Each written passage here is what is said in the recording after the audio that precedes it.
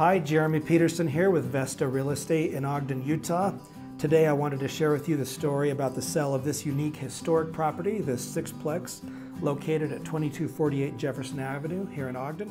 This building was constructed in 1916 and has over 6,000 square feet. At the time I first saw this building in 2004, the roof was failing.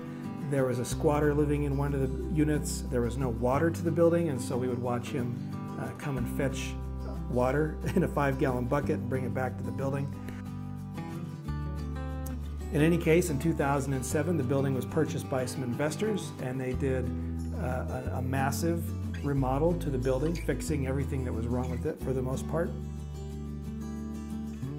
Over the past 14 years, they have had it managed, and it's been an income property for them. They recently contacted me asking about selling and what the building would be worth. After doing a market analysis, I determined that the building would be worth about $1 to $1.1 million. And so we listed the property for $1.1 million on a Friday evening. On Saturday afternoon, we received a full price cash offer. The buyer's inspections after that revealed that there was some deferred maintenance on some exterior stairs, and a couple of the units had some wear and tear that needed to be dealt with.